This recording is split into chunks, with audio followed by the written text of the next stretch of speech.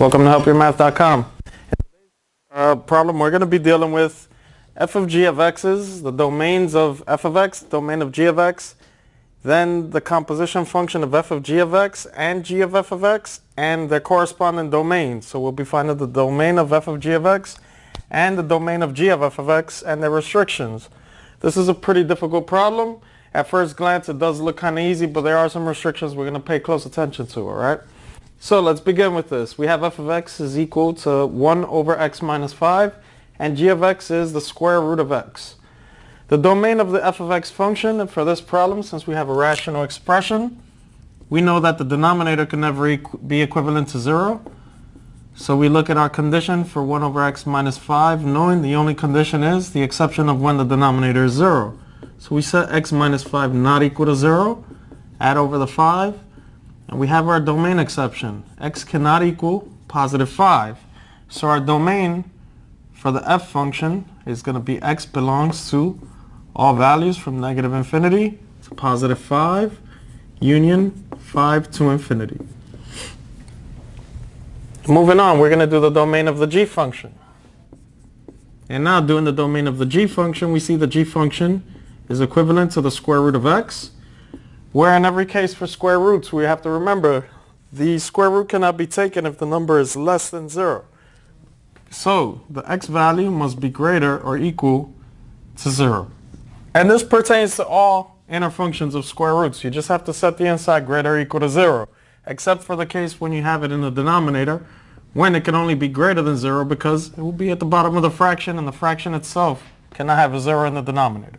So here we see our domain exceptions are everything below 0, and we'll say the domain of the g function is x belongs to, beginning with 0 inclusively, all the way to infinity. Now let's put our first composition function together, the f of g of x, in which we have the function of g of x as an input into this function.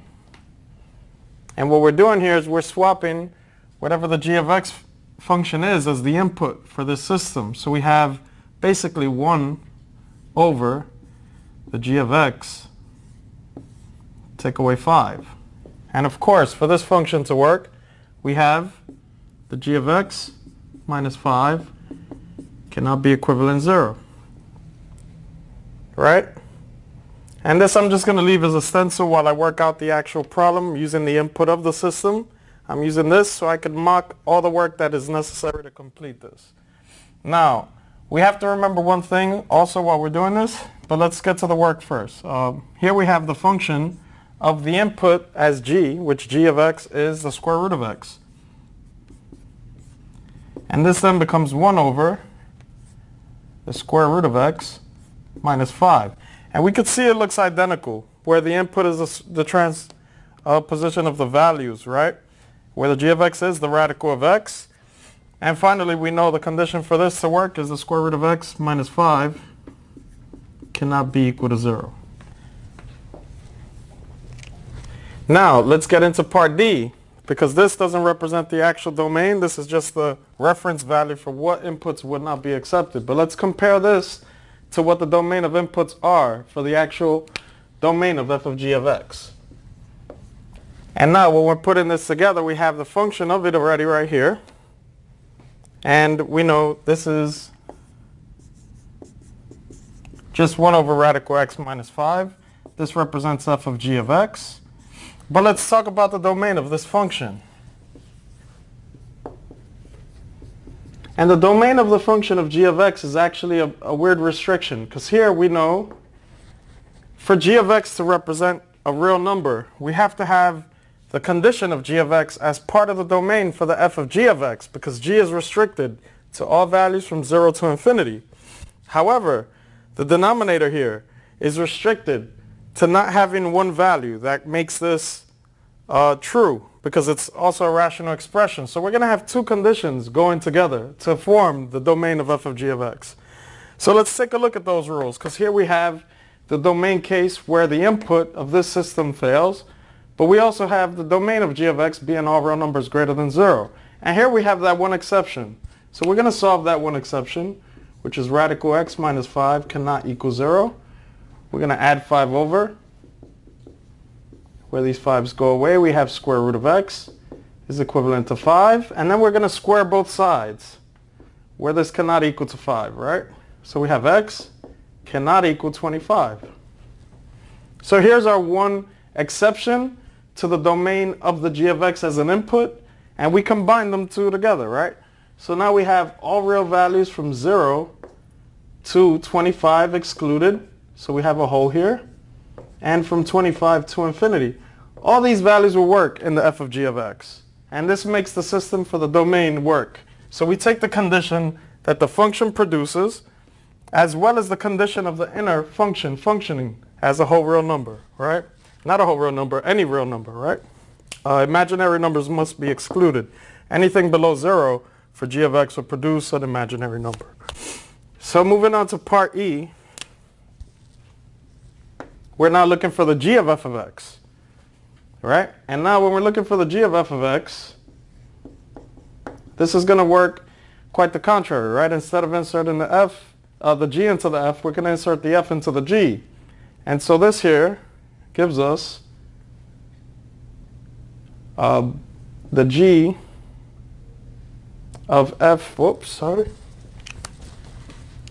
g of the f of x, which is going to produce the square root of the f of x. And in this case, we know for this to function, the f of x must be greater or equal to 0. And now let's resolve what this actually is, because we know that the g is taken in an input that is the f of x function, which is 1 over x minus 5.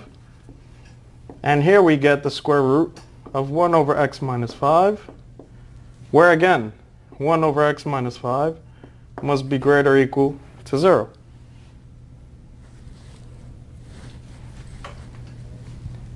And now we'll begin finding the domain of this function, right? So we're just going to try to work up here a little bit for this. And we have here the f for the domain of the g of f of x. First, we're going to resolve a little bit of the kinks, as we said before. The domain for the f of x, which is the input, has all real values except for 5. Right? So our domain is a pretty big space, but the condition for this to function is the inside has to be greater or equal to 0. And since we have the exception of 5, we're going to apply that exception to this rule, and we're going to solve what the domain is here. And solving here the domain, we see this is always going to be greater so long as this value of x is a positive value. Right? So the only case we're going to have for this being negative is all values that make this denominator negative. Right? So we're going to take the x minus 5 and we're going to set it greater than 0 to get the domain of what this input system can take. And also remember that x minus 5 cannot equal 0. And here we add 5. This is the easier domain restriction to solve. And we get x cannot equal positive 5. Here's one domain issue. And then we have to also remember the denominator must only produce positive numbers to get the domain, because otherwise this would be less than 0, right? Because it'll be a fraction that is less than 0. Every positive number will be greater or equal to 0. So here we add the 5. And lucky for us, this produces a domain exception saying the values must be greater than 5, right? And this says it can't be 5, so far we have a great exception. We also know the domain for this, and the domain for the a, which is it just cannot equal 5, remains the same. So we have our domain for the domain of g of f of x based on just this part of the solution, since this happened to work correlatively to this. So our domain is just x belongs to 5 to infinity. Thank you.